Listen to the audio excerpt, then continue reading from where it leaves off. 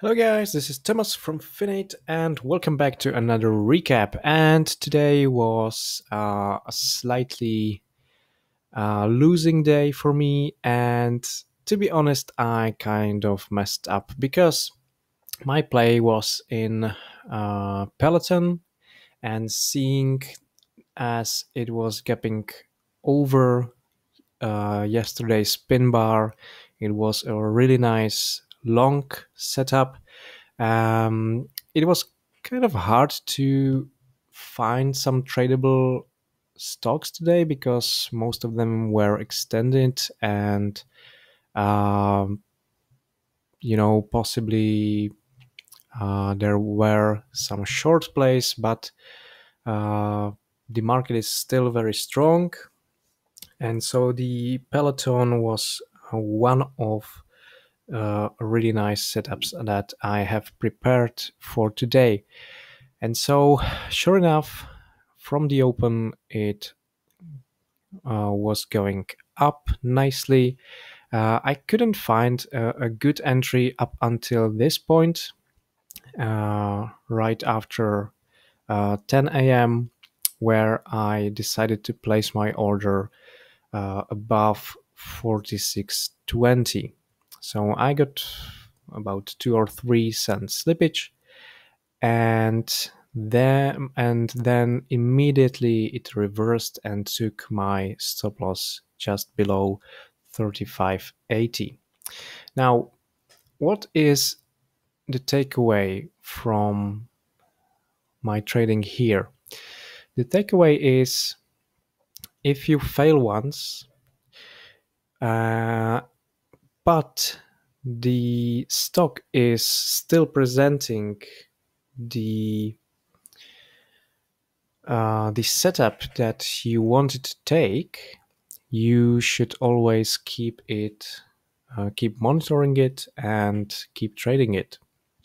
And so I'm not saying that I should have taken this low, although it was somewhat of a buy setup. But let's focus on a more on later entries. And you can see that the break of 47 whole number was a really nice setup with a relatively small stop loss of 20 cents. It was the break of the whole number. Sure, a slight concern would have been those highs, couple of cents higher. But at that point, I believe the S&P was already trading upwards, and the risk to reward was just fantastic. So at 47.40, that would have been the 2 to 1, and it went all the way to 3 to 1. Given a couple of cents slippage, of course, you would aim for somewhere around 47.45, I believe. And so that was actually my mistake of not keeping an eye on this particular stock throughout the day, and I instead of being minus 1%, I could have been plus 1%, and that is a 2% difference, and so that is really something that I messed up today. So really, just a quick recap today. Don't give up on your setups. Eventually, you can see the daily looked just beautiful, and actually, with the strong market support and a pin bar, this was really a no-brainer.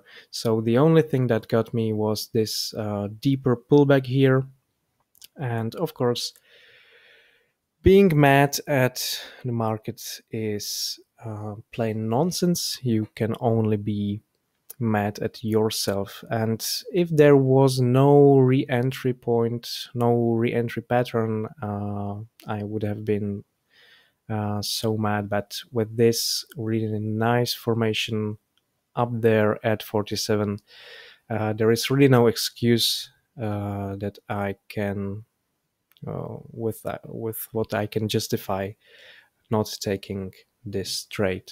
So uh, I hope you guys can learn from my today's mistake and uh, don't give up on the stocks that you had losers in. So thanks guys, and see you in tomorrow's recap.